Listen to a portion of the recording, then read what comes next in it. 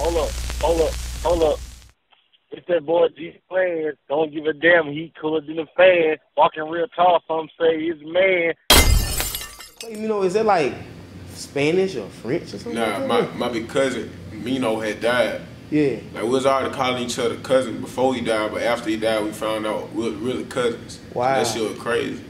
Oh, Yeah, so he had died, so his name Mino, and I guess to like show,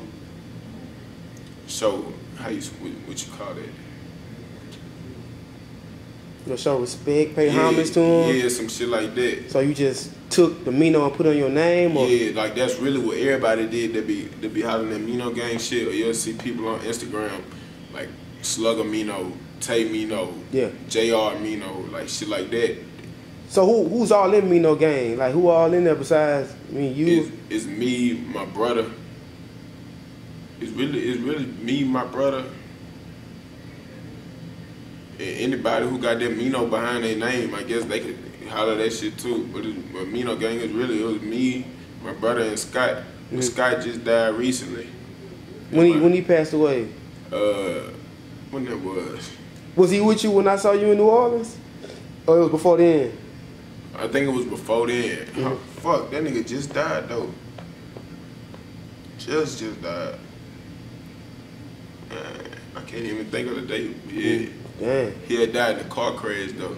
Damn, I'm sorry to hear that. But we gotta keep moving, 2018. But we out here, Baton Rouge, Louisiana. Clay Mino, everybody talking about you. Yeah. Now I don't know. I'm actually on camera. Was CHANGEOFPLANZ the first to approach you? I'm not sure. Yeah, you the first interview anybody asked me for an interview. Wow, that's crazy. That's crazy. And then I'm like you getting a lot of attention. You know what I'm saying? Like, some people like, oh, he the next to blow out of BR or whatever. And I'm happy for you. I want everything to come your way, but we gonna get straight into it, man. Yeah. You from Baton Rouge? Yeah, Baton Rouge, Louisiana. What part of Baton Rouge are you from? I'm from Geaux Yella. Geaux Yella. Yeah. Geaux Yella. And like how is it like growing up in Geaux Yella? Like, how is stuff going on for you? Man, I ain't gonna lie. I first moved out here, it was rough. Just being light skinned and biracial. Like nigga gon' automatically undereye you. Mm-hmm. Feel like you pussy, But as I grew older, shit became easy. Niggas find out like, oh, this nigga cool. And when a nigga seen I wasn't gonna play with him, you know what I'm saying? My big brother had told me the first time a nigga play with you, just go ahead and put him up bad. He ain't gonna play with you again. Yeah. Yeah. So when I start coming like that, niggas' demeanor changed towards me. Yeah. Niggas start respecting my mind, what I had to say, and then that's what led into me rapping. Oh yeah, so like when did you first start rapping, or when did you decide like I'ma take it serious? Well, when I was younger, I always watched up like really everybody out Mino gang. Like I used to watch them rap and shit, like my cousin Kenneth Paul, and I watched my big brother rap too.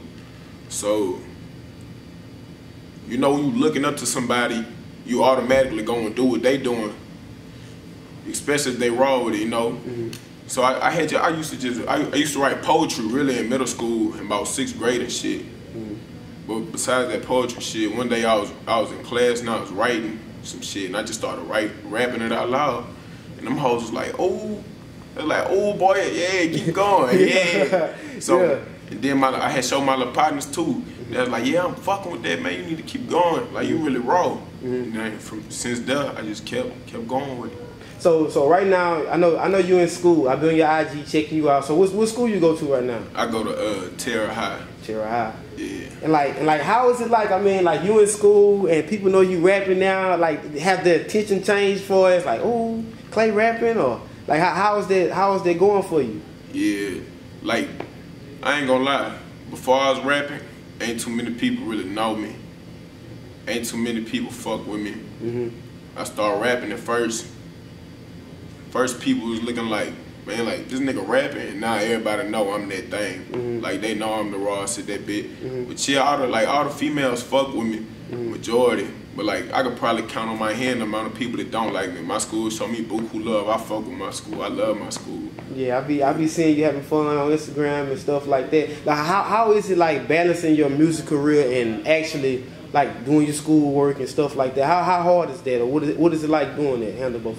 I mean, really, like between schoolwork, I get all my, like I'm a senior, so I get out early and shit. Cause I was taking high school classes in middle school. I just always been elevated, you know what I'm saying? So I get out of school early. On top of that, I get out of school regular, like regular people get out early. And then I got credits that I already been done, so I get out even earlier. So on one day I get out of school about 9:30, you know what I'm saying? So I do all my work at school, and then right after I do all my work, I go straight to the studio. Wow. Like, so if I got some shit wrote, I record, or I hear J Money and that bitch making a beat. Y'all is making some raw shit, I just go to writing up and up, and then record that day. Wow. Wow, that's crazy. So like, what song or what did you think like that made people take you serious as an artist? Like, all right, we know Clay rapping, but not he really rapping. Like, what song or what happened that you think made the people actually to take you serious?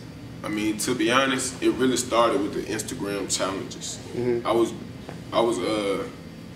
doing them Instagram challenges and shit heavy because, you know, being up on the Teddy, I'm listening to everything what he telling me. So, especially when I see he's successfully doing something, so he must know right about something, you know what I'm saying? So he telling me to get the females mine first, and then the niggas gonna follow. True.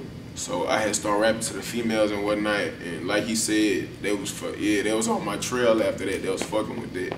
So after that, then the niggas start following them, and then I had dropped Wowzers. Yeah. So they seeing me doing the Instagram challenge and shit, and the fuck around, like not around, like singing and shit. So I'm knowing that they giving me the under eye. So the whole time I'm keeping all this in my mind and shit, every time I do some music. So then I had heard my brother making Wowzers. Like, you seen that bitch, that Wowzers? What? That's when I posted you on yeah. So my brother had made that Wowzers, and he was like, man, Clay, you need to get on this bitch. I'm telling you, I know this bitch gonna go. I got Carlos on this bitch. Yeah, Carlos ate that bitch. We all ate that bitch. Yeah, so I'm like, yeah, I'm gonna fuck with that. So I got on that bitch. It took me about 10 minutes to write my verse. I'm really in that bitch freestyling and writing, you know what I'm saying? Or I record some shit and stop, and then sit there and think, and then say some more shit that go with that. You know what I'm saying? So I'm in that bitch like that with it, because I'm just feeling the beat. And I really went in there with some guided notes. That's what I call it. I got that shit out English class. But I take some notes down, and I know what's supposed to go in the gap, so I ain't even got to write that, so I can really write fast as a bitch. So I put all that together. Damn, we made that Wowzers. I let Teddy hit that bitch. Like, oh yeah, we finna shoot the video of this. So we had shot that bitch and go there, drop that bitch. Everybody was fucking with it. And it went crazy. Yeah. It went dumb. But I want to ask you this, man. Right now, like I say, for me, Baton Rouge is going crazy. Collectively, it's talented artists. It's like every day is somebody new. Now you the newcomer. Then you gotta have others. Like, overall, what do you think about the city as a whole when it comes to music? I really think Baton Rouge got its own way. Like, I feel like ain't nowhere like Baton Rouge. Like, even like niggas that fight in Baton Rouge, you ain't gonna see no other nigga in the U.S. fight like a Baton Rouge nigga. For real. But I feel like Baton Rouge so unique, and I feel like niggas know that we raw. So that's why they get mad when somebody like Say Cheese keep hosting Baton Rouge niggas. Man, niggas know Baton Rouge that thing. Like, this is the rap city. Like, real shit, we finna be the next Atlanta. I think that. And shout out to them. They do their thing. Everybody doing their thing. Dirty Glove too. Everybody doing their thing out here, man. And I want to say this too. Are you like you know?